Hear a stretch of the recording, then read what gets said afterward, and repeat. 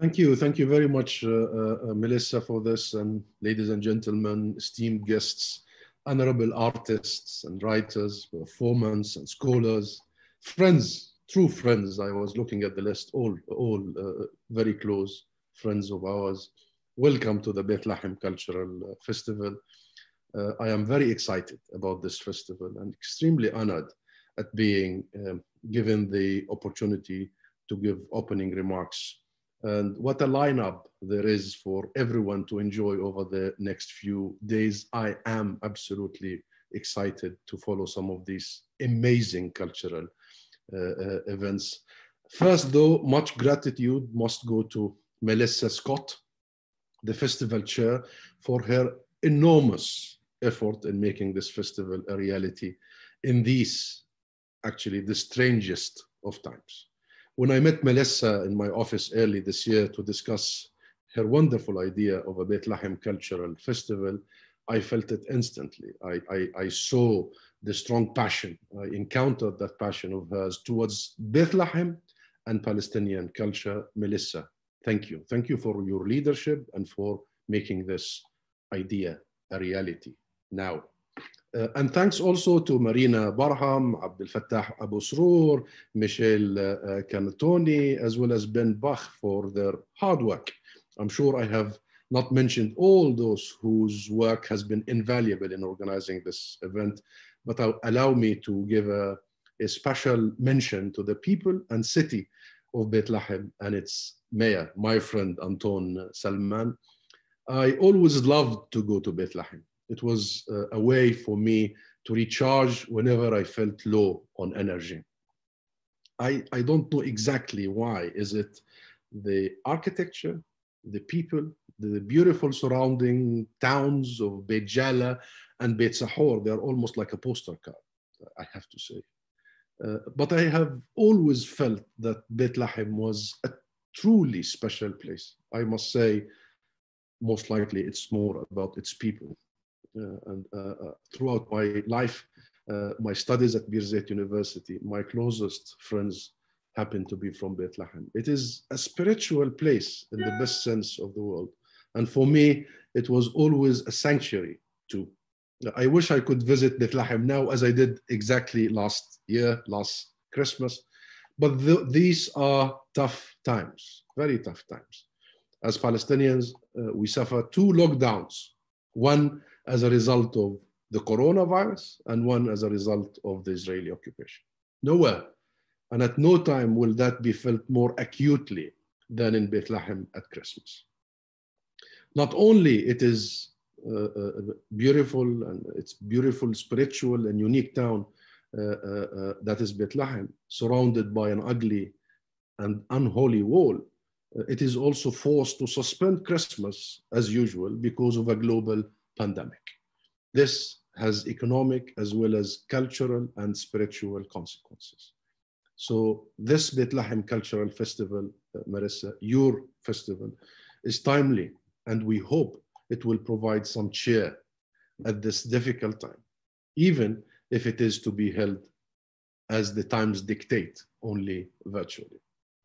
It shines, your festival, your event, it shines a needed spotlight on Bethlehem at a time when much of the world celebrates one of the most famous events to take place in Palestine, the birthplace of Jesus and the birthplace of Christianity and the birthplace of Christmas.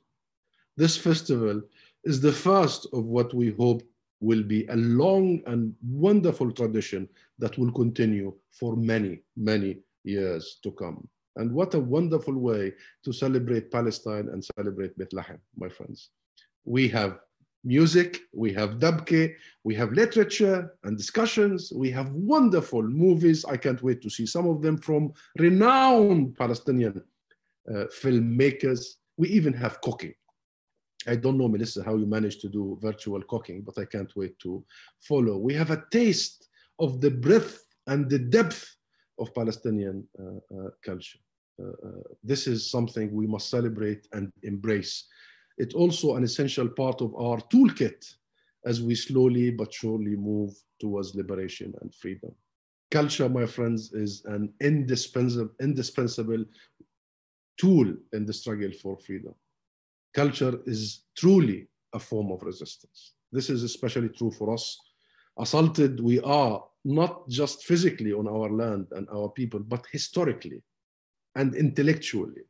Everything we have, our history, our roots in this land, our traditions, our heritage, our literature and art, even our food, everything is targeted. So we fight back. We fight back in song, in dance, in literature. We pass on our traditions to next generations, and they pass them on again. We survive, we live, we thrive through our culture and heritage. We do more. We assert ourselves on the global stage. Our artists go before us. Our writers spread the word. Our filmmakers light the way. It is remarkable, truly, truly remarkable, how accomplished our artists are, considering the odds. Indeed, my friends, I believe we have a panel later in the festival entitled Irrepressible Creativity. That word, irrepressible, irrepressible. That is not only true of our creative brothers and sisters, the artists. I don't think any word sums up the Palestinian character better than that, irrepressible. We are irrepressible, and we must celebrate this fact. We must celebrate our achievements, even in these dark days. We must celebrate our history. And of course, we must celebrate Christmas in the very place where it all began. This is a time for hope and joy, my friends. That hope and that joy will be marked on Saturday, when this festival will broadcast live the lighting of the Christmas tree in Mangar Square. I mean, there can be no more evocative moment in any Christmas than lighting the Christmas tree in Mangar Square. Bethlehem and the birth of Jesus marks a celebration of life and humanity. It was in a humble barn here in Bethlehem that Jesus was born, and it was from here that the little family fled, seeking refuge elsewhere in Palestine. Persecution, poverty, and growing up a refugee is truly a Palestinian story, as it is a message of redemption, equality, and peace for all mankind.